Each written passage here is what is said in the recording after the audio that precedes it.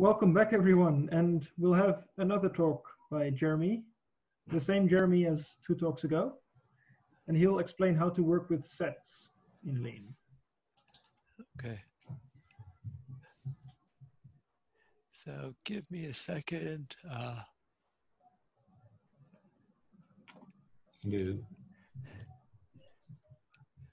know it looks like something towards the end of the file was corrupted, but we'll worry about that later. Okay. So so right now I'm here to tell you about using sets in Lean. So I am working with a file sets.lean that is in the LftCM repository. And so what I'm going to do is I'm going to try to limit myself to talking for about 20-25 minutes. So I think there's maybe more in this file that that I can get through, and more than we'll have time to do in this session. But I'll talk for about 20-25 minutes, and then just let you add it. So the examples are taken from Mathematics in Lean. So there's a lot, and it's a subset of them. So there's a lot more information there. But so when we talk about sets, so certainly modern mathematics, depends on talking about sets, functions, and relations. And informally, we think of set theory as being the official foundation for that. Things don't look all that different in type theory. The main difference is that where in set theory you can talk about a set of any objects, in type theory you're always talking about sets of objects of some particular type. So, I tell my students that, in set theory, you can talk about the set consisting of, the number pi and the absolute value function on the reals and the Eiffel Tower. That's a perfectly legitimate set. But when we work in type theory, we're talking about either a set of natural numbers or a set of functions or a set of points. So it's always a set of some objects. So here I've arranged things. So we've got some generic type alpha. And we've got 3 variables, s, t, and u. They're all sets of elements of alpha. And there's a particular object x of type alpha. And then the notation is, this is just says that s is a subset of t, x is an element of t, x is not an element of t. There's intersection, union, empty set. I guess I should have also put down the universal set. Let me put that in now.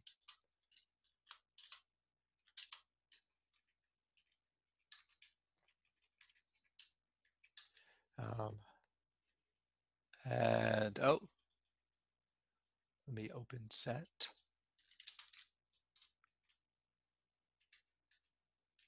So why am I having trouble here? It should be set alpha. Set alpha, good. Okay, good. So this is the universal set of type alpha. So this is the set of all the elements of type alpha. Okay. Okay, so we'll see these things unfold in just a second. So in this example, we want to show that if S is a subset of T, then S intersect U is a subset of T intersect U. And this is a good session to do after the logic session, because typically these things will just unfold to logic expressions. So in this first example, I'm rewriting the definition of subset and intersection and subset in the hypothesis. Okay. And then there's this funny x in element of the set of A such that blah, blah, blah, but simplify that. And so by expanding everything, we just see that you have a logic problem once again. So the hypothesis translates to saying that every x in S is an element of T. And you're trying to show that for every x, if x is an element of S and x is an element in U, then x is an element in T and x is in U. So the end of the proof is just kind of pure logic. Here I've used our intro as an exact, but you could use cases, intro and cases and so on. And what these lines do is they simply just sort of expand all the definitions. And what I want to point out is that while expanding the definitions is useful for us to see what is involved in the problem, if you already know what is involved in the problem, you don't have to do it. So if I just comment out these lines,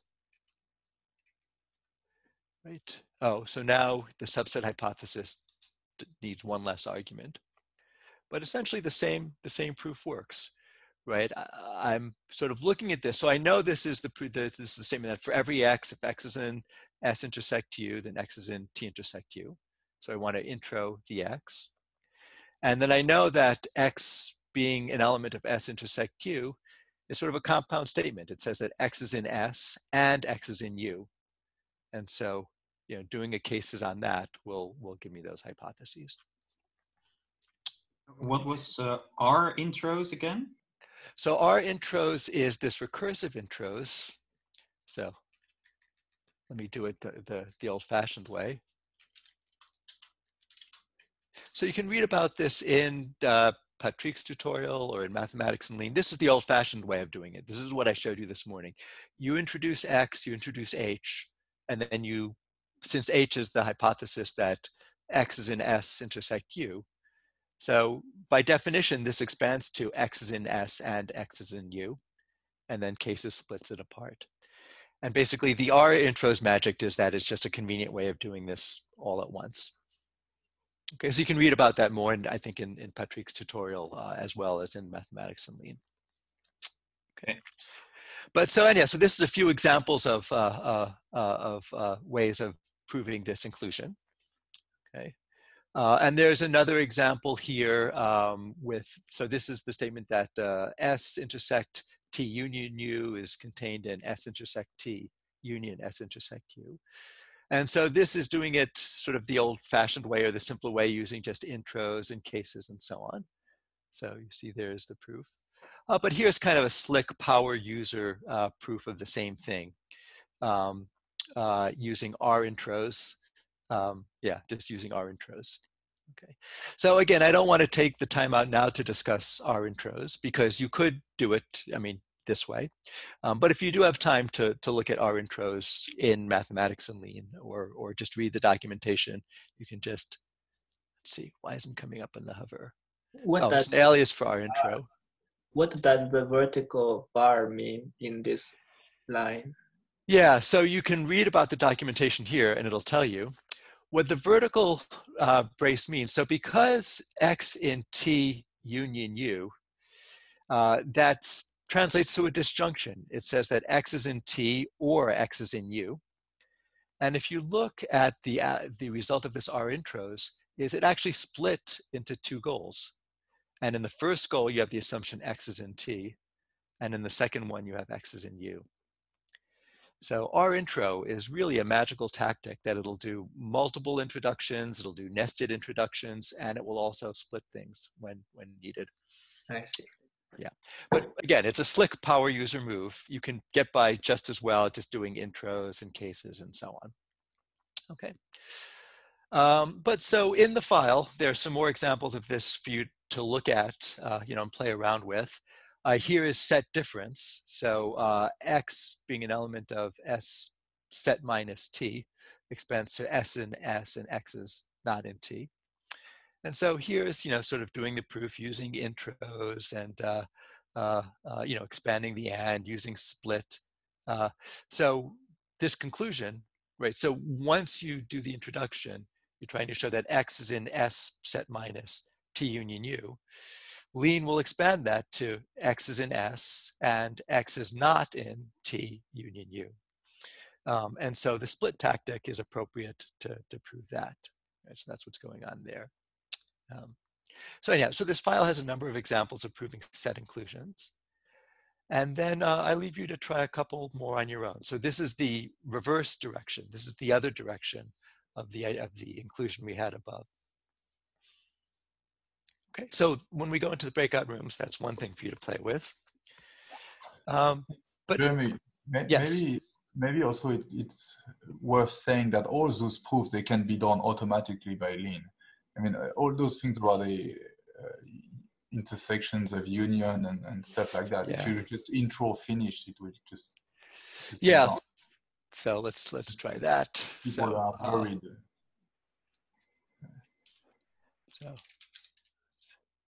So the finish tactic is good for that. So if you like automation, also the simplifier. Will the simplifier do it? Yeah, so the simplifier can often do these. No, but the simplifier may be calling the lemma, the very lemma you're proving. Oh. Whereas the finish tactic is not using it's more foolproof. Yeah.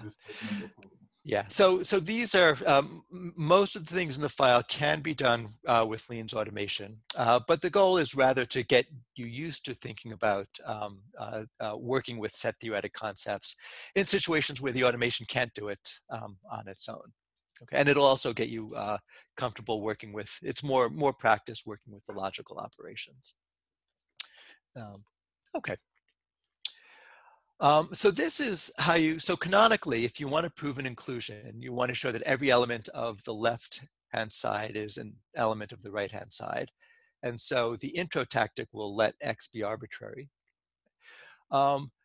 If you want to prove two sets are equal, you want to show that for every element X, X is an element of one if and only if it's an element of the other. And the canonical way to do that in Lean is to use the extensionality tactic. So the statement that two sets are equal if and only if they have exactly the same elements is known as extensionality, or the principle of extensionality. And the extensionality tactic, it is a more general tactic than this, but it works for sets in particular. And it just reduces the goal to exactly what I've shown you there. Okay, so that to show that the two sets are equal, you let X be arbitrary and you show that every element of the left-hand side is an element of the right-hand side. And again, beyond that, you're down to just kind of, now this is just logic. This is really the statement X is in S and X is in T, and you can just practice your logic skills. Okay. And so again, in the file, there are a few examples there, and then there are some exercises for you to play around with. Okay. Now, so what are sets? Where do they come from? So the point I want to make now is that a set is really just a property in disguise. I mean, whenever you have the property of being even, you can talk about the set of even numbers. Or conversely, if you have the set of even numbers, you can talk about the property of being an element of the set. So there is this kind of duality between sets and properties. And in fact, a set is defined to be just a property with a different notation.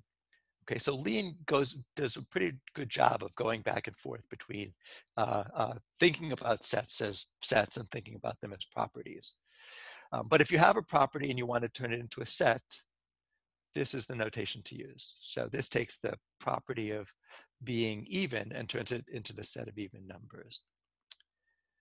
And if you look at what's going on here, if I do rewrite with the definition, it just expands the definition. Okay, and now extensionality reduces it to showing that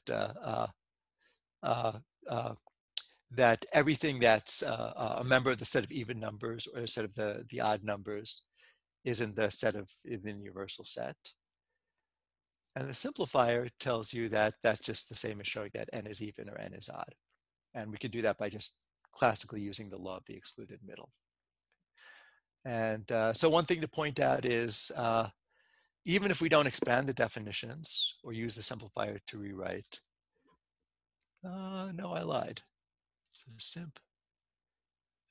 Okay, I thought that, oh, yeah, okay, I take it back. You still need a simplifier to get rid of this. Right. Yeah, right. So when you do this, this is really the goal that if n is even or n is odd, that holds if and only if true. Being in the universal set is the same as true. Okay, so let's leave that there. So yeah, so this is what these examples are showing, that S intersect T is by definition the set of X such that X is in S and X is in T. S union T is the set of X such that X is in S or X is in T. The empty set is the set of X such that false, right? So it's empty, it's not true of anything. And the universal set is just everything, the set of X such that true. Okay. And okay, so again, with these concepts, there's an exercise for you to try out. So so this asks you to show that the set of numbers, so the set of prime numbers and the set intersected with a set of numbers greater than 2 is contained in the set of odd numbers. And here the goal is just to get you playing around with the set theoretic notions. So there is a theorem in the library that says that if you have a prime number, it's either equal to 2 or odd. So that will give you most of the mathematical content. And you're just left to work with the set theoretic notation. Excuse me. Okay, so Lean also has built-in notions of indexed unions and indexed intersections. So here, so A and B are functions from the natural. And so the way to think about this is that A is a function from the natural numbers to sets. So for example, A0 is a set, and A1 is another set, and so on. So this is just kind of Lean notation for thinking of A as being a sequence of sets indexed by the natural numbers. So here you have unions. Okay, so you can talk about the union of all the AIs, and right, and here you have intersections. And once again, so the simplifier will, so to prove this identity, you need to show that every element of the left-hand side is an element of the right-hand side. And simplifying with the definition of what it means to be a member of an intersection, and simplifying with what it means to be a member of a union, you just get the logical expression. Okay, so you just get quantifiers and so on. Okay. So here's another remark. So simp only, that calls the simplifier with only these rules, which is sort of a useful trick. And I think the reason I did it here is that if you just call the simplifier outright, it just, well, no, okay, there's no harm. So in fact, here we could have just called the simplifier. Oh, I think it just did more. I think it just did more work. Yeah. Let's see if we call And at least the proof no longer works. Yeah, the proof no longer works. Yeah. So let me just leave that example alone. But so again, another message is when you're working with sets, you can always try calling a simplifier and see what it does to your goal, and it may well do something useful and helpful. Okay. But again, so there's some examples of using indexed unions and intersections, and there's an exercise for you to do that. Okay, so before sending you to the breakout rooms, let me also say something about images and pre-images. And so, okay, so here is a situation. I'm trying to set up an environment where I have a function between types alpha and beta. So f is a function from alpha to beta. You've got two objects S and T, which are sets of elements of alpha. You've got two elements U and B with sets of objects of beta. And A is a sequence of sets indexed by elements of I, and B is a sequence of sets indexed by elements of I. Okay, so let's see something so we can do. So this notation means the forward image of S under F. Okay, it's supposed to be kind of an ASCII rendering of the set theoretic notation for kind of a backwards quote. And this is synonymous with the words image fs. So it's the image of S under the function f. And the definition is exactly what you see here. It's the set of y such that for some x in S, f of x is equal to y. Okay, so that's a familiar set theoretic notion. And there's also the preimage. Okay, so so f is a function from alpha to beta, u is a set of elements of beta, and this is what we would write as f inverse of u, the preimage of f of u. And the definition, it's the set of x such that f of x is in u. And so what this tells you is, having a statement of the form x is in the image of S under f is really an existential statement. Right? So if you're trying to prove it, you're going to use the use tactic. And if you're going to try to use it, you're going to use the cases tactic. This tells you that if you've got a statement of the form x is in f inverse of u, well, that's really the same as just saying that fx is in u. So that's usually very nice. It's just a very simple statement. Okay. And so there are lots and lots of set identities. involving images and pre-images. And so in the file, I have sort of a long list of examples. So here's one. Here's just showing that the pre-image of U intersect V is just the pre-image of U intersected with the pre-image of V. And the remarkable thing is that when you simplify this, so this reduces to the statement that f of x is in U intersect V. And that in turn reduces to the statement that f of x is in U and f of x is in V. And miraculously, the right-hand side does as well. So in this case, this is just, P if and only if P. And so the reflexivity tactic will finish it off. But here's one where it's a little bit more work. So forward images, remember, is an existential statement, like along these lines. So here you'll see that this amounts to proving inclusion. So if you were to expand these definitions, you're dealing with existential quantifiers. Okay, and I think this is pretty much a good place to stop. So there's then a list of exercises, but I don't know, somehow at the end of the file, it looks like, I don't know whether it's in just on my computer or it's broken in the repository. So I'll try to go after that, but it looks like something got broken about the file at the very end. So I apologize for that if it's a little bit broken. You might have to just delete something at the end and close it off. But anyhow, there are lots and lots of exercises here for you to experiment with images, pre-images. So there are lots of identities. So go to it. So let's pause here, go to the breakout rooms, and then you can play around with sets. So Jeremy, can I ask one question? Sure. So it seems to me that there's no, if you can go up to the definition of image of, right. So here you have f, it's a function from the type alpha to the type beta, right? So fs means that you have applied f to the set s and you're getting some set in beta.